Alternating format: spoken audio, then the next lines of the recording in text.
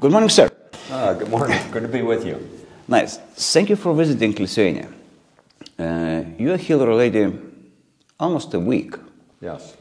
And you have visited basically the most important educational institutions already. Basic Training Regiment, Lithuanian Armed Forces School, Combat Training Center in Nemenčinė. The next visit will be to the Military Academy, and the main topic is Mission Command.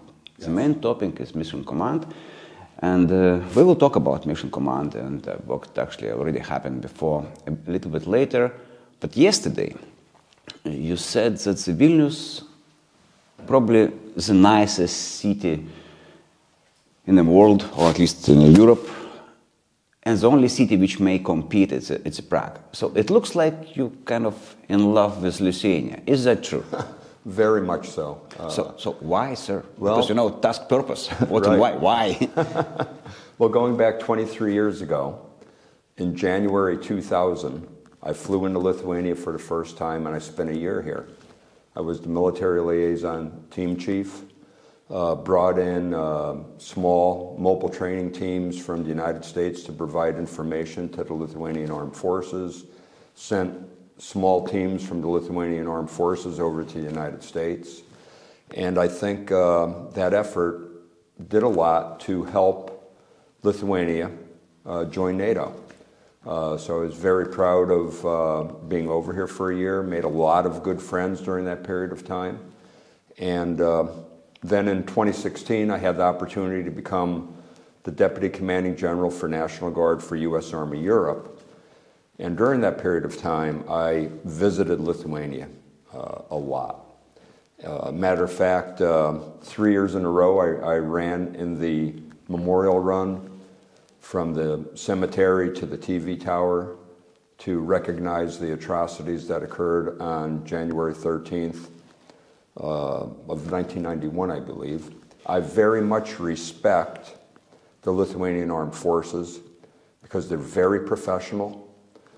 They are always seeking to improve, and they believe in defending their nation. So I have a lot of respect for the Lithuanian Armed Forces. Thank you, sir. Oh, by the way, one more thing. Yes, please.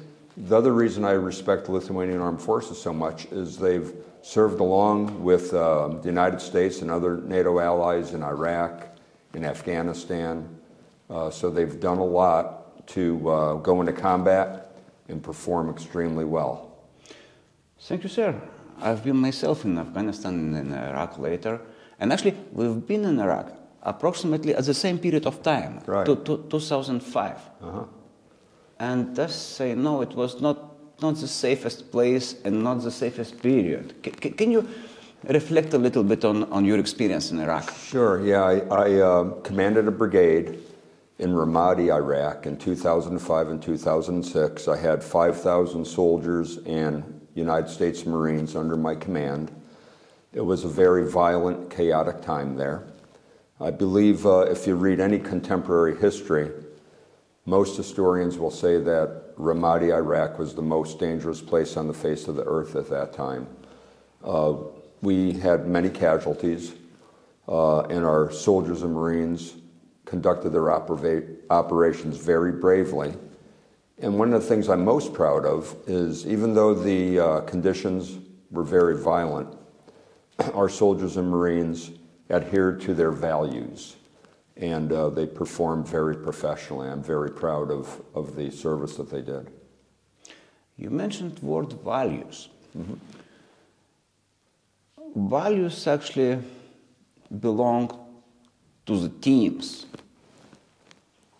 and the leaders, actually the members of the teams. Mm-hmm. What you were doing to promote the values? Yeah, well, the Army values, we have 7 of them. Yes, I know. Yeah, loyalty, duty, respect, selfless service, honor, integrity, and personal courage. And we had conversations about the values. When we would be taking casualties, we had conversations that we still had to perform professionally. We still had to treat the Iraqi civilians with dignity and respect. I think we just continue to reinforce the fact that we had to be professional, that the values of our Marines and soldiers set us apart from the insurgents there. You know, we valued life, we valued human dignity, and I think just continuing to reinforce that throughout the deployment really helped. Great, great. You mentioned the professionalism, because in Lithuanian forces we just revised values, now we have 4 of them. And the professionalism is one of those. Let's say initiative is another one. Fighting spirit is a third one. You know, loyalty, reliability is the fourth one. And when you're looking, you know, 7 and 4, it's actually more or less the same, by the feeling, by the content. And because I already heard your presentations on mission command and a basic training regiment and Lithuanian Armed Forces School and a combat training center, I think the most important slide in your presentation is a slide with the 7 principles of mission command. Because as I understood, by application of those principles, you can implement it. You know, and it really helped for us to explain, to interpret, to foresee the ways for the implementation. I will read it loud, those 7 principles, and I will ask you a question, which you think, if you choose one, which is the most important?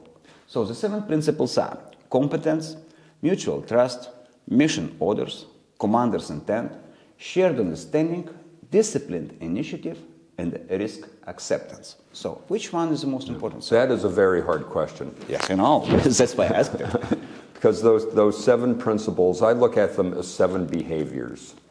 And to implement mission command, I really think it starts with something we already talked about. It starts with your character as a person.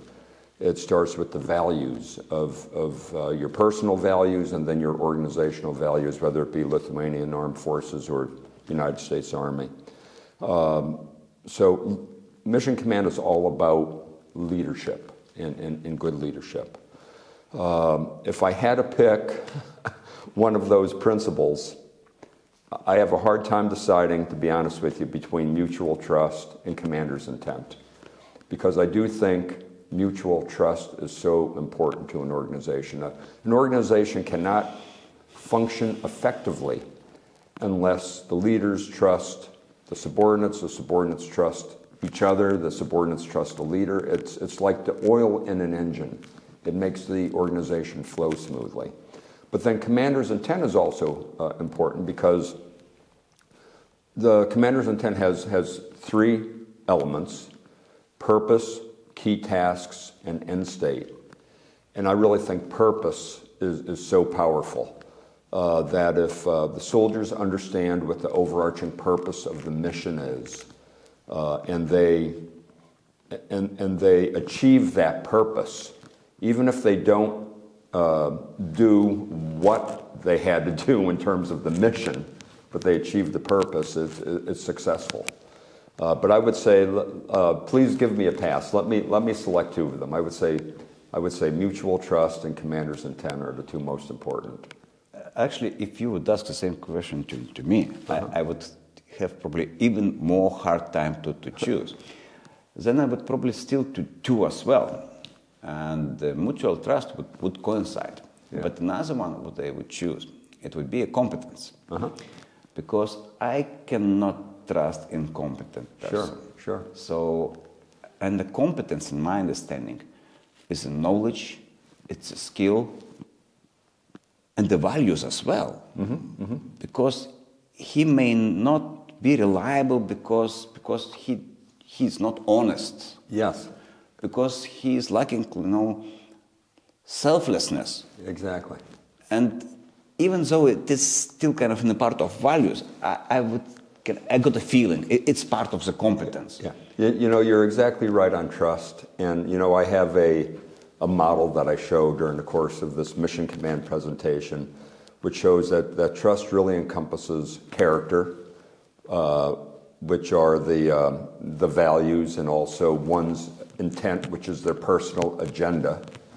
And then also, as you mentioned, competence, the training one has, but then also the results that one has gotten. So if you've been putting in a leadership position and you have the appropriate training, but in terms of the results you get, you're always failing the mission, that erodes trust. So competence and character are both so important in cultivating trust with the people that you lead. One of the things, one of the 7 principles is a disciplined initiative. And some people think initiative is initiative. And when you are putting those 2 words in a disciplined initiative, some, free-minded people would think it's oxymoron. It's how it's disciplined initiative. Can you elaborate a little bit on disciplined initiative? See, it's all about subordinate units have to understand the commander's intent, not only 1 level up, but 2 levels up. So, for example, if you're a company commander, you have to understand the commander's intent of your battalion commander, but also the commander's intent of your brigade commander. 2 levels up, yes. 2 levels up.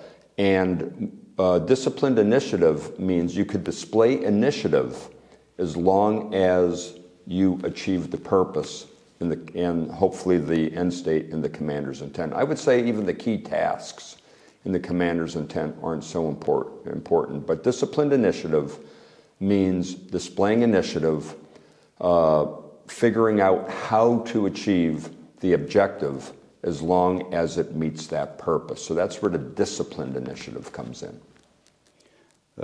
Talking about types of the leadership, sometimes we're talking about toxic leadership. So, do you have toxic leaders in the United States? What is actually, in your understanding, toxic leadership? And what you do to detoxicate if it's needed? No, that's a good point. Of course, toxic leaders unfortunately exist everywhere, including in the United States. And I've worked for several toxic leaders in the 40 years that I've been in the Army. Most of the leaders I have worked for have been very character-based servant leaders, just remarkable leaders who were great coaches and mentors to me, but there's been a few. And I've found the best way to deal with, but let me kind of define my own definition of toxic leadership first. I think a toxic leader is someone who does not treat their subordinates with dignity and respect. They're someone who places their own personal goals ahead of the goals of the organization. They look out for their own career, and they're just generally not very nice people to be around. And perhaps they don't communicate very well, perhaps they don't explain the purpose, they don't provide their commander's intent very well. All of those things, I think, lead to be a toxic leader. But I think the primary thing is they treat people without dignity, without respect, which is really not a good situation. The way I've dealt with toxic leaders is I've tried to maintain, well, not tried, but I have maintained my professionalism. I've tried to lead up. We talk about leading by example a lot of times. When we think about leading by example, we think of a leader leading by example in order to inspire the troops or soldiers that they command or lead. But I think if you could lead by example, you could lead up. If you continue to perform professionally and demonstrate dignity and respect to that toxic leader and to the people who work for you, I think there is a possibility to change the attitude of that toxic leader. So I think that's the best way to detoxify a leader, is just by continuing to perform in a very professional way and leading by example up toward that toxic leader to try to show them the appropriate way to lead. Thank you. You mentioned dignity and respect. In Lithuania, we possibly call it like a care. Because commanders cares about the subordinates first. And then the subordinates will respect and care about the commander. Absolutely. It plays as a mirror. And this is kind of care element. Yeah, could I talk about care Yes, for please. a moment? Yes, please. Of course, care means putting the needs of the soldier before your own personal needs. That's why we say in the Army, leaders eat last. It's kind of symbolic that if you're in the chow line, you're going to let the soldiers eat first, and you're going to eat behind them. So if in case you run out of food, you know at least your soldiers had the food before you had the opportunity. And I think care is really getting to know the soldier, because it's important for leaders to get to know their people so they could understand the competencies, the confidence of the people they lead. The feelings. Yeah, the feelings, all of those things are important. It's also important to get to know the family, understand what the family situation is. Do they have any children? Are they married? Do they have older parents who might be suffering from some of the problems of older age? All of those things. But I think one of the most important things is you show care to the soldiers by removing obstacles from their path so they could do their job better, and also providing them the resources they need so they could carry out the mission. And a lot of times the subordinates might not be in a position to remove those obstacles or get those resources for themselves. But you as the leader could possibly be in the position to do that, or you could ask your higher level leader for those resources that your soldiers need. One more question, sir. In the mission command, one of the very important elements is a tolerance to the mistakes. Mm-hmm. Mm-hmm. How to tolerate mistakes, how to see, fixable, unfixable, skill mistake, character mistake, honest mistake, dishonest mistake. Sure. Can you elaborate on this? Yeah, I think an honest mistake is someone who, a lot of times, if you demonstrate initiative, that might mean you're trying something new. And so you might make a mistake when you try something new because nobody ever tried it before. I think it's fantastic if someone does that during a training, because the time to make mistakes is during training rather than in combat. And so I think it's imperative that you allow your subordinates the flexibility so they could try new things to see if they work in a training situation. So that's one point there, but that's really what I think an honest mistake is trying your best, trying to do the right thing, but sometimes things just don't work out. And I think the best way a leader could handle that is to help that subordinate learn from those mistakes. So take them on the side and ask them, hey, what were you thinking? Why did you try it this way? What would you do differently next time? And help them to learn from those mistakes. Now, a character mistake is a completely different matter.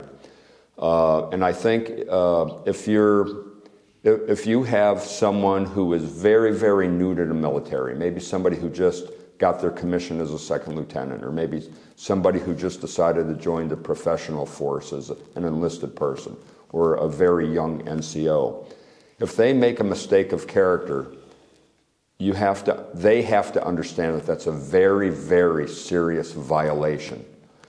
That may not necessarily end their career, though.